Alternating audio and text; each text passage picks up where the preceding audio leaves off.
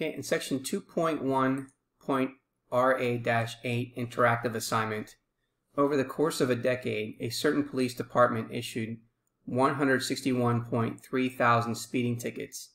The ages of the females and males who received tickets are shown below. Use this information to answer parts A through C. So the first column is the age groups. The second column is males in thousands, females in thousands is the third column. And if we total up the column for males, if we add these all up, we get 83.8. If we add up the total column for females is 77.5. So for part A, it says the relative frequency is the proportion or percentage of observations within a category, and it can be found by dividing the frequency by the sum of all the frequencies. So here we're creating a relative frequency distribution. So the first thing we want to do is find the total number of tickets given to men by adding the frequencies of each of the male age groups. So we're adding these all up to get 83.8. And then for each particular age group, we're going to take the amount of tickets and then divide it by the total. So 23.8, which represents the age group of 16 to 25, divide that by 83.8 gives us a relative frequency or proportion 0.284. The second age group from 26 to 35 is 22.3. We're going to divide that by the total again, which is 83.8, which gives us 0.266. And we would continue for the next three age groups to get the following numbers for the relative frequency distribution. So this is the relative frequency distribution for the males. And now we're going to construct a frequency distribution of the females who receive tickets. So again, we're going to find the total of that column, which gives you 77.5. And then for each age group, we're going to take that number and divide it by the total to find the relative frequency or the proportion. So the first one is 22.4. So it would be 22.4, and that should be 22.4 over 77.5, which is equal to 0.289.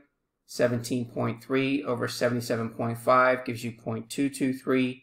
12.5 over 77.5 gives you 0.161, and so on. And therefore, that's how we're getting the results for the relative frequency distribution for females who receive tickets.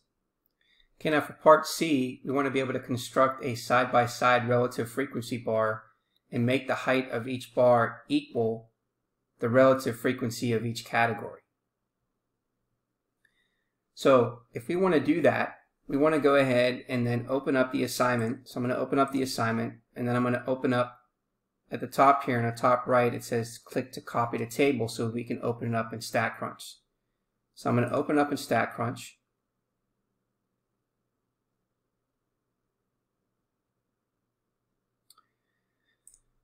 Okay, so we want to be able to construct a side-by-side relative frequency bar graph. Now, if you notice here that the numbers that are in here are from our regular data that we got at the beginning. What we want to be able to do is we want to be able to create the relative frequency.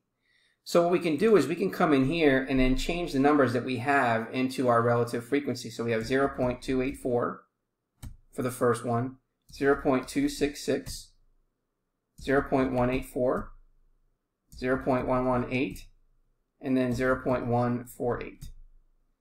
And then we're going to scroll down a little further and then put in the female relative frequency.